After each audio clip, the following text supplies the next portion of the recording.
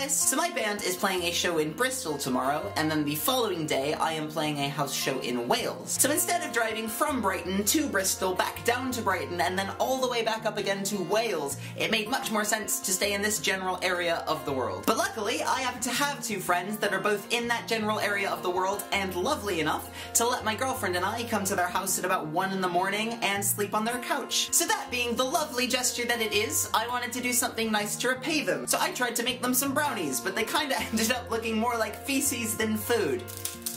It has the texture of gravel. And it got me thinking about how in a lot of good stories, we have what we're trying to do preceded by how we failed at doing something, which in turn got me thinking about how in getting older, we try more things, we get more experience, and we learn how to do those things better. But what I started to question was, in growing older, learning from our mistakes, do we have fewer stories like this? So I went back and I started to remember the stories that my parents told me and my grandparents told me and those older than me told me about when they were younger. And typically, or from at least what I can remember, the craziest stories I've heard came from when they were in either school or university. So you've got from maybe the age of about 12, 13 to about 21 or 22.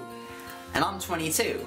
And that started to scare me that maybe I've peaked and I've stopped experiencing things the way a kid does. Some of the best times I've ever had in my life were when I put my sensibility to the side for a sec, and I just went out with my friends, stupid and naive, and we lived in that moment. Like when Scott, Maddie, and I tried to barrel roll Maddie's dad's Honda in a snowy car park in Montreal. Like when Jason and I flew to the Canary Islands to climb a fucking volcano, and to break into as many pools, abandoned houses, and zoos as we could find. Like when my cousin and I went out with matches and our grandparents' gasoline and set fire to an entire fucking road in suburban Minneapolis at 4 in the morning. Like when my band and I broke into an abandoned bingo hall for a photo shoot and nearly got the shit kicked out of all of us for taking photos of a naked couple through their Velux window. Like when I pulled over to the side of the road just to have sex in the backseat of my car on a very busy road. Like when I did just about anything for the first time.